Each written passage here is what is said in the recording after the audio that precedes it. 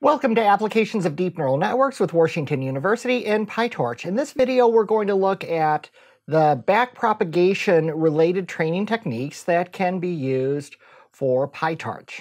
So classic backpropagation. Backpropagation has been around for a while. Jeffrey Hinton contributed quite a bit to it, and Werbos as well. So a variety of people introduced aspects of backpropagation, and it has been continued to be built upon over many years. This equation that you see here is sort of your very general training equation. This just says that t, now t is the current epoch or time. This is saying that the weights, which are the weights of theta, the weights for the current time are equal to the weights from the previous time minus v, the current time. V from the current time is just a vector. All of these are vectors that holds the amounts that we're going to change each of the weights by. So this doesn't tell us a whole lot by itself. It just says that we are going to change the weights at each time by this vector of change amounts. Now the vector of change amounts, v sub t, we'll see a variety of functions that show us how to calculate v sub t. The first is classic backpropagation. So if we look at this, this is gradient descent. So you have eta multiplied by, now eta is multiplied by the rest of this. This is essentially one unit. This is not this thing multiplied by the j function. This is the nabla, or the upside down delta, or the harp-shaped operator. This says take the gradients of the loss function with respect to the weights from the previous time step or the previous epoch. So this is essentially giving you all of the gradients multiplied by the learning rate, eta. Common values for the learning rate are these, 0.1, 0.01. Rarely would you ever want to make that 1 so that you're fully adding the gradients to the weights. That would simply be too chaotic. Now let's see really what the gradient is and how it's actually used. This is a derivative. It's a partial derivative. So you always take the partial derivative of one multivariate calculus. You take the derivative of one single variable in a multivariable expression, so one single weight with all other weights held constant. So this shows you essentially the error function for a particular weight. So the error for this weight, as you adjust the weight, so if you make the weight 0, the error is going to be here, then it goes up, and then it swings way down. This is potentially true. As you vary just one weight in the neural network, the error function will go up, down, and change its value. Typically, we're doing gradient descent, so we want to get the weight all the way to the lowest point here. Now, we don't want to generate this entire graph and sample the neural network at each of these points. That would be computationally expensive because there is a different chart of this for every single weight in the entire neural network. And as you change one weight, all the others potentially change too. This is where you have to do the partial derivative. We're doing the partial derivative for just one weight. Say the weight was currently at 1.5. So all we would know is that the error was here. We don't have the rest of the lead up or continuation of the chart. We just have this one point. That point doesn't tell us too much until we take the derivative of the loss function. Then that tells us the instantaneous rate of change.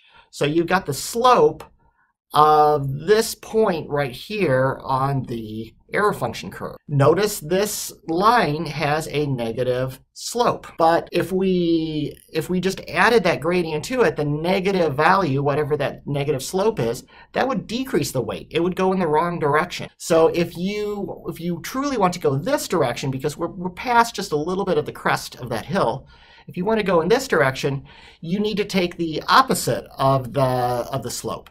That is why up here we're subtracting v sub t. Because if this, say we're right here, then the line would be very much this direction, and that would be a very negatively sloped line. You would want a positive number, so you continued on your way down. If we were right here, then the slope would be positive, but we would want to subtract 1 from the weight to continue along this direction. So that is classic backpropagation. It's governed by the learning rate. If you made your learning rate too big, instead of gradient descending down here, you'd probably jump completely to the other side of it, and you would never find your way down to this lower value. So learning rate just describes how quickly we're going to attempt to push the weights to optimal values. And this link is pretty handy. It shows a JavaScript application that I wrote that takes you through all the steps of classic backpropagation, so you can see literally how an entire neural network is calculated for XOR. Next is momentum propagation, backpropagation. So momentum is something that was added to backpropagation to prevent from settling into a local minima. So local minima could be right here. It might be that further over here there'd be an even more optimal value, but once the weight gets settled into here, it's really hard for it to push its way completely out of that valley and continue on training. We have the case here. The weight, which is where that ball currently is at, is essentially stuck in a local minimum. There might be a global minimum here. It's really hard to know where the global minimum is. It's usually almost impossible. So this weight would have been continuing down, down, down, but it would potentially get stuck here if not for the momentum that pushes it over the hump and allows it to continue. Momentum, just as its name implies, you can think of these weights as moving through high dimension space. Momentum just gives the weight push and continues that push as it maintains its momentum. This is the formula for momentum. Now we have two hyperparameters. We have eta, which is the learning rate, but we also have lambda, which is the momentum rate. The first part of this is completely the same as classic backpropagation. You are simply taking the gradient multiplied by the learning rate. But you have this additional term here, and this is the momentum term. This is lambda times vt minus 1. So whatever our previous delta, our previous update was, we're scaling it by lambda and adding it. You're just adding the last update scaled right onto the equation with everything else. That's really all that momentum is. So as you were moving down this, you would have built up a lot of momentum because you would potentially be moving down fairly fast. Then that change is very much a positive weight that would keep getting added onto the weight and hopefully push it over the hump and onto possibly out of the local minima and onto a better situation, hopefully. By the way, very common value for momentum is 0.9. They usually favor a fair amount of momentum, whereas learning rate is often much smaller. It's usually 0.1, 0.01, or some other negative power of 10. Next, we're going to look at batch and online backpropagation. So this is an important concept for propagation training. We'll see later that we can configure these values in TensorFlow and determine what the batch sizes will be. Batch is simply how many training set elements do you need to go through. So each of these gradients that we're calculating is for a single training set element. So you might have 1,000 elements in your training set. How many of those, you don't have to literally update the weights every single time you calculate a training row and get the deltas to the weight. You can batch those up, and you batch them up simply by summing up the gradients. So you process the first row of training data, and you get a vector of gradients equal to, or changes, the v, equal to the size of the weights. And you can calculate the next training row, and you add those gradients onto whatever you had before. You keep vector adding the gradients until you've made it to the batch size. So a batch size, if you had a batch size of 10, that means as it's going through the training set, it'll make it through 10 elements. And then at the end of the 10 elements, it has the gradients that are basically the sum of that whole run. And then it will apply the changes to the weights. Online training simply applies the change to the weight as soon as you calculate the gradient. Just one at a time. Calculate a gradient for one training row, apply it to the weights, move on to the next training row, calculate its gradients, add it to the weights, and continue. Having the batch sizes, this can provide considerable efficiency to the training of the neural network. This is also very big data compliant, because if you've got a very, very large data set, you just need to randomly sample many batches from it. So many batch training, that's another very common technique for training neural networks. Many batches are typically between 32 and 64 in size, so they're relatively small. Step and iteration, that is just how many training cycles has the neural network gone through. Step, iteration, or even, and then. All right, now we'll look at stochastic gradient descent, which is often used in conjunction with mini-batch training. Stochastic gradient descent is used it provides a very stochastic or random descent. What's happening is rather than calculating the gradients with the entire data set, you just pick small groups and you keep going through these random samples with replacement of the neural network training data. And as you go through each of these one by one, the error will decrease. It'll go up sometimes. Sometimes you'll pick particularly bad sets of training data. Sometimes you'll pick particularly good sets. It just all pretty much depends. So stochastic gradient descent is often used alone or as part of another training. It's computationally efficient, and it decreases overfitting by focusing only on a small number of relatively good weights. And also there's a variety of other techniques. Like I said, backpropagation and gradient descent, that's just the main backbone. Some of these other techniques, what they attempt to solve is the learning rate and momentum. These are both hyperparameters. These are numbers that you need to tune along with everything else. You thought it was bad enough that you had to pick how many hidden layers and how many neurons you want on each hidden layer. Now you've got a learning rate and a momentum, and you need to figure out what the best learning rate is, what the best momentum is, so that you will be able to effectively train this neural network. The problem is the learning rate, if you adjust it too small, it's never going to accurately train your neural network. It's just not taking enough risk. If you make it too large, your neural network will be very, very erratic. And momentum, same thing. If you make it too large, things become erratic. If you make it too small, it's not really having an effect. Also, if you think about it, this learning rate is being applied to every weight in the entire neural network. Maybe a single learning rate is not enough. Maybe some neurons are learning faster than others. So they like a concept of putting in multiple learning rates. Or you can also, sometimes you'll see that they will just automatically decrease the learning rate as training progresses. So we're trying to move away from having every weight having a global learning rate and momentum, and then also move to making those values very sensitive, very non-sensitive, or very accommodating to values that weren't chosen so well. These are some other training techniques that I've worked with in the past. There's resilient propagation. It works pretty well. It basically recognizes that the sign of the gradient is probably the most important thing. It tells you which direction the weight should move to better optimize. It also does not need a learning rate and momentum. So it was popular back in the day. It's not seen as much use with deep learning.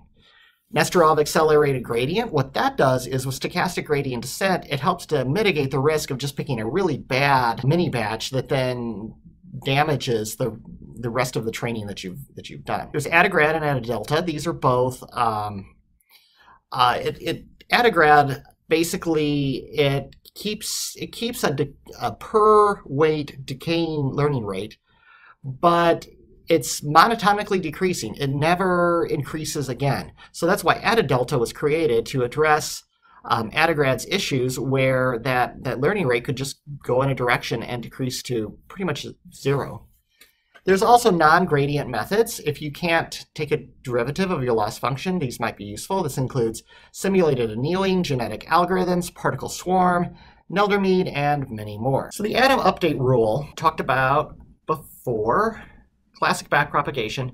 It's just another way of calculating V to put into this weight update algorithm that we had before. Now the atom update rule, what is very nice about it is you don't really have to focus too much on a learning rate. There is a learning rate present, but of the values that you have, the authors of the original paper, Kingma and Ba, they give some good recommendations for the hyperparameters, and I rarely, even that learning rate at the end, 10 to the -8, you often do not have to change those.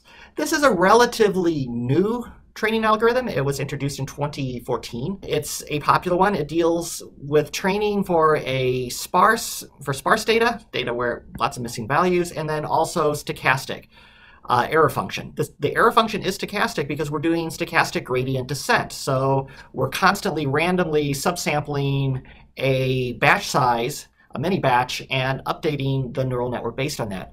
So the changes that you make from one iteration to the other might not help because you're grabbing a different set of training data on each one. The paper for this is given here at Cornell University, the archive. If you haven't dealt with archive before, that's the Greek letter chi, so archive.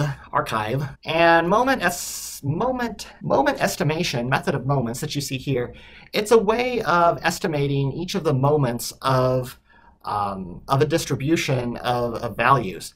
So that's the mean, the variance, and so on. So let's look at the actual paper for this. This is very similar to the code that we've seen for the other ones. So this is just t equals t plus 1. That's indicating that we're moving through the time. We're initializing the first and second moments. The first moment is the mean, so the mean of the gradients that you're trying to estimate.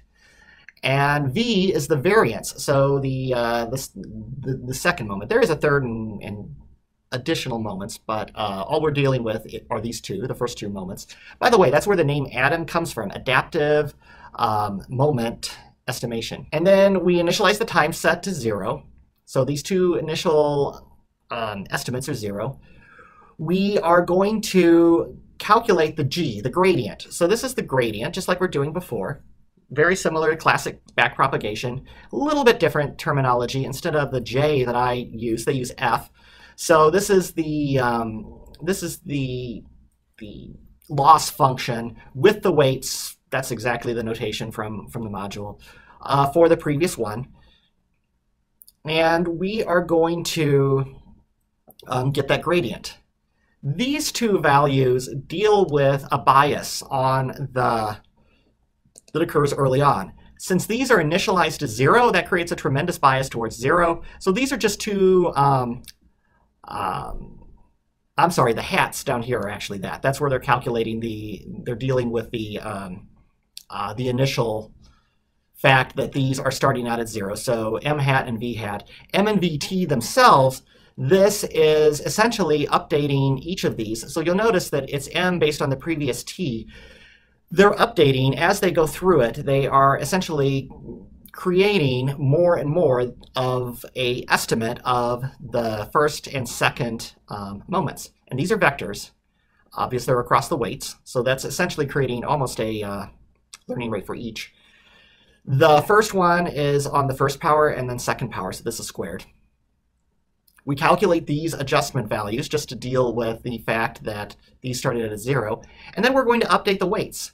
So weight t, this is very simple. So this part is exactly like what we had from trying to highlight the bottom row, but up to here is exactly what we had for the for classic.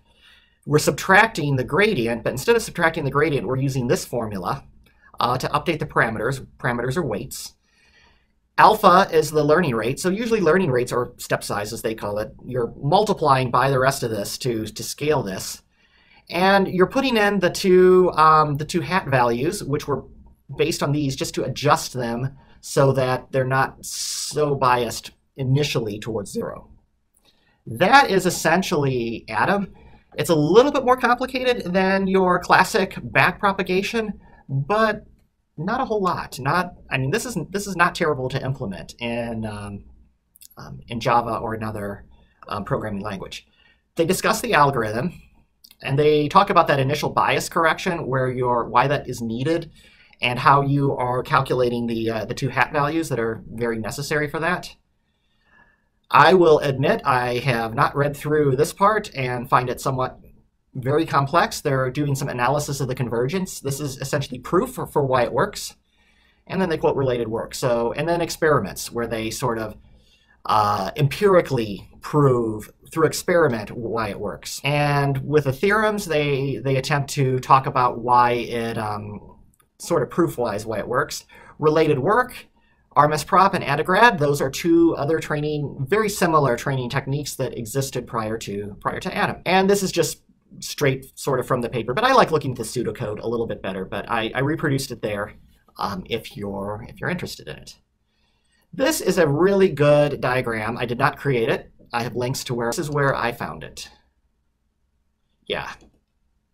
So anyway, and then he cites it to the original author. So you can definitely want to give credit where credit is due. This is a very, very good diagram of this. It's an animated GIF. So this is essentially a search space. So you can think of this as a rugged sort of two-dimensional plane. Star is the lowest point. That's where you want to get to. And it's sort of like marbles rolling down a ridge. This is stochastic gradient descent, which is the slowest one. So that's your classic backpropagation. It's eventually getting there.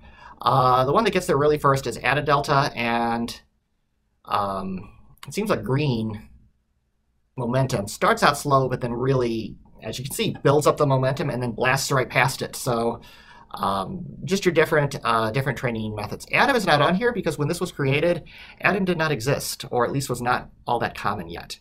But you can definitely see some of them, like momentum. It's very obvious that it starts to really build that momentum, the little green ball, and shoots right past it. SGD is just slowly, methodically working there, and it doesn't even make it. They give up and reset it because everybody else has made it. So these are some of the optimizers that you can make use of in Keras.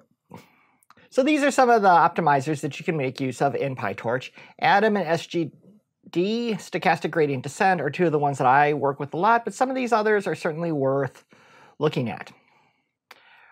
What I'm giving you here is just a simple neural network that you can use to try out some of the options on these.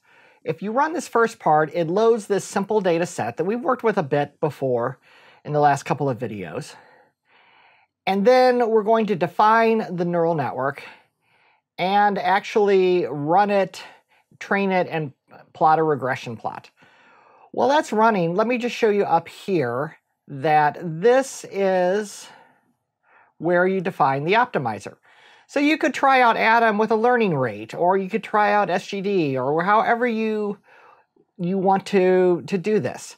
This is a good way to just try out some of the parameters and see how they work. Now they're different.